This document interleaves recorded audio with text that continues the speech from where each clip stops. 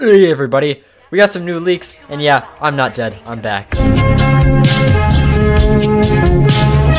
The thing we've most been looking forward to is the new Clone Legion skins, which have been leaked for over 6 months now, and guess what?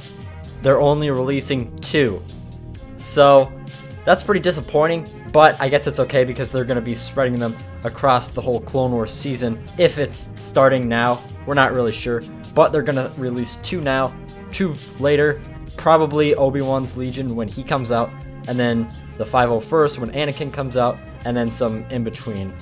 The 2 skins that we're going to be getting for all classes is the 41st, which is the Camouflage Kashyyyk Troopers, and the 327th Legion, which is what Commander Bly is. Each of them are going to be rare, which means that they cost 20,000 credits each. Now I'm not sure how exactly this is going to work, but supposedly there's going to be a pack of 3 skins that you can get for 40,000, so you save 20,000 credits. For example, you can buy a pack for each of the Specialist, the Assault, and the Heavy, which are the ones that are going to be using these clone skins. That way, instead of spending 60,000 credits on one Legion for all your classes, you can just buy the 40,000 pack, so you get all 3 skins for your classes from that one Legion, and you save 20,000 credits. The Naboo hangar map is going to be in Strike, and possibly in Arcade, but we're not sure. Also, Jetpack Cargo is rumored to be part of the Naboo hangar map. The emotes and victory poses are supposedly going to be 1,000 credits each, which is pretty cheap actually.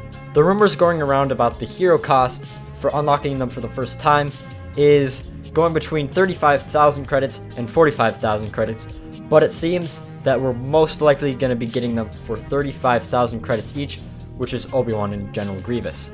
Also related to hero news, the Galactic Assault hero cost is going to be supposedly reduced, but I can't confirm that, nor anything in this video, but let's move on. The last game-related news we have is that there will be a Clone Wars map playlist, which means that you can select this option and only play on the Clone Wars maps. I know that I'm going to be using this because my favorite maps are all 3 of the Clone Wars maps. The last bit of news that we have is that the patch will be coming out on the 29th, which is a Wednesday next week, and the new updated roadmap will be coming this Friday, August 24th. So what do you guys think about this? A lot of people are angry because that there are only 2 skins, but personally, I'm not too upset because I know that we'll get more in the future rather than all at once and less in the future.